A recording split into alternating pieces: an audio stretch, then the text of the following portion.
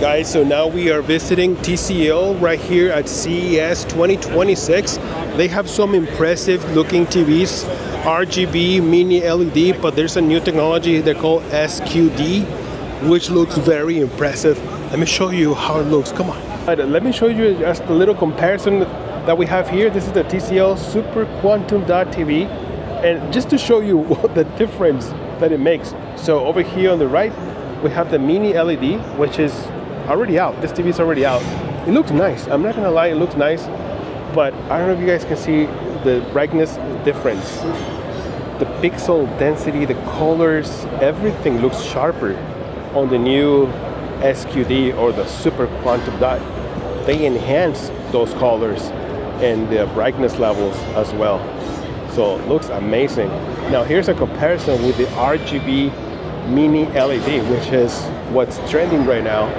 Everybody else has this RGB mini LED, but I'm very impressed with this new TCL Super Quantum Dot.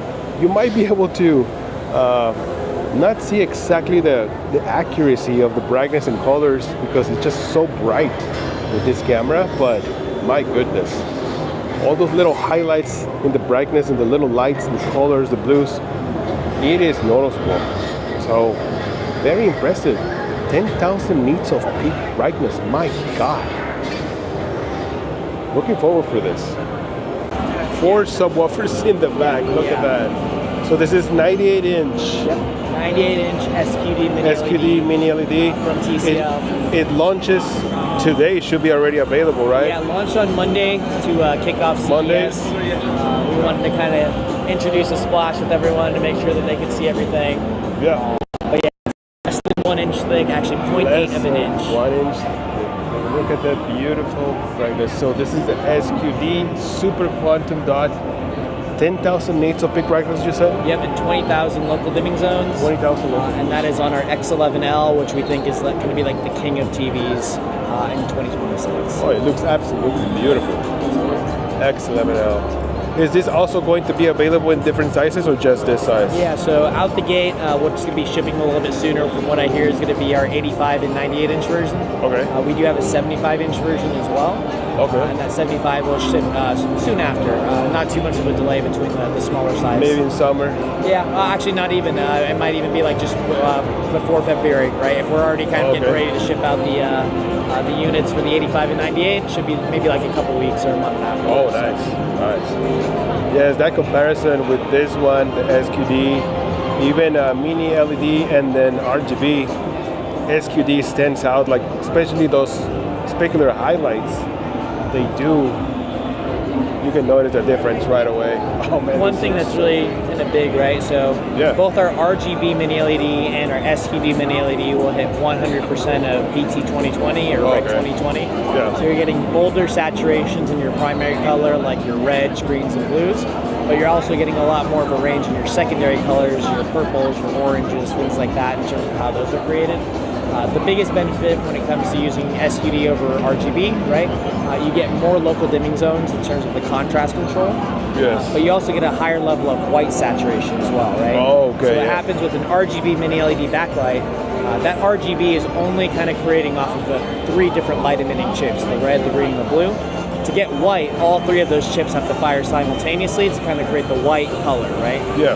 Now with SQD, you're still taking traditional backlighting technology in terms of how much light and luminance is harvested, but using our Super Quantum Dot layer film, you're actually kind of being able to kind of hit a range of higher whites, so that way the white is more accurate.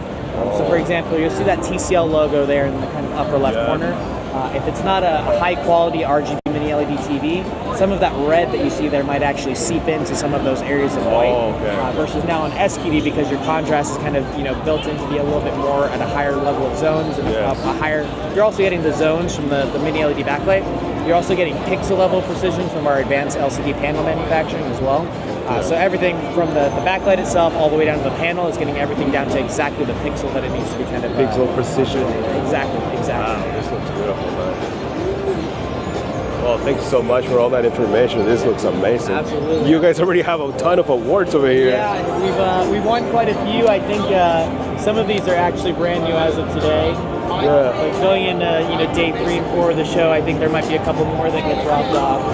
But what's kind of crazy about TCL is whether you're looking at the X11L, our RM9, which is kind of our RGB, or even some of our mobile products, you'll see those awards are kind of quite frequent at the TCL booth this year. Oh yeah. We actually have the biggest booth on the CES show floor as well. Oh, nice. So that's a first for us. So number 1 in terms of booth size, but hopefully number 1 in awards at the end of the day across all. Yeah, absolutely. I mean, looks like you guys are getting too much. What about gaming features? Does it have also VRR and all that gaming features? It'll be built with a game accelerator as well. So and we usually have run with AMD FreeSync Premium Pro as kind of a model on some of our upper end QD mini LED TVs. But we also kind of are thinking about refresh rate as well. So last year we had TVs with 144 hertz refresh rate native. Oh yeah. We'll see that kind of stem through some of our upper premium models in 2026 as well. Oh, nice. Well, looking forward for this. I mean, they look stunning. Very similar to OLED performance when it comes down to even black levels too. And that's a byproduct of panel expertise, right? So when you think of TCL, we have a branch called CSOT. CSOT is kind of like our engineer's playground. They're able to kind of take all these ideas of how to build high quality displays and kind of really turn it into real life, right? So half of the cost of pretty much every major TV that you see today is dedicated to the panel itself. So a TV that has a very, very strong panel, like I said, panels break everything down to a pixel level of precision, but it also kind of prevents things like light leakage and blooming and things like that, in action with your backlight technology as well. So strong backlighting, strong Super Quantum Dot, a strong panel, and then what kind of sets TCL apart is our ultra color filter of 2026. Everything from zones down to pixels is kind of what we're looking to perfect. That's amazing. Talk about the evolution of TCL, right? Yes. So what I want to show is kind of our manufacturing expertise here in terms of creating micro LEDs. So micro LED is kind of done in cabinets, but kind of put in a format so that way you can see a 16:9 image, a 4K native resolution, right? So this is 163 inches of micro LED. Wow. All made through TCL's vertical integration, our display manufacturing expertise, right?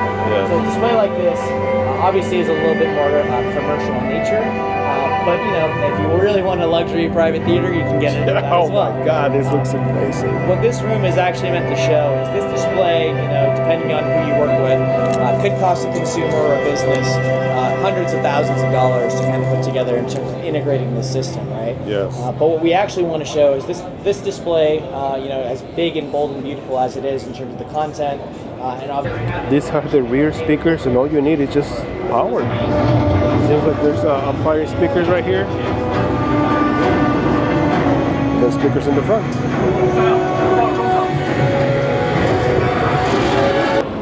I'm also interested in reviewing the QM7L and the QM8L, which I didn't get a chance to review those models this past year, but these ones are looking great, especially if they implement the SQD Super Quantum Dot. Oh boy, really looking forward to that.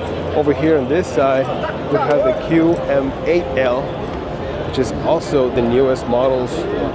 Look at that picture. Yes, TCL, very impressive job they're doing. I'm very happy to see all the improvements, all this new technology coming straight from CES, and hopefully we'll see this very soon, guys. Very soon. Stay tuned for more videos. Joester, right here, Las Vegas, CES 2026. Let's go.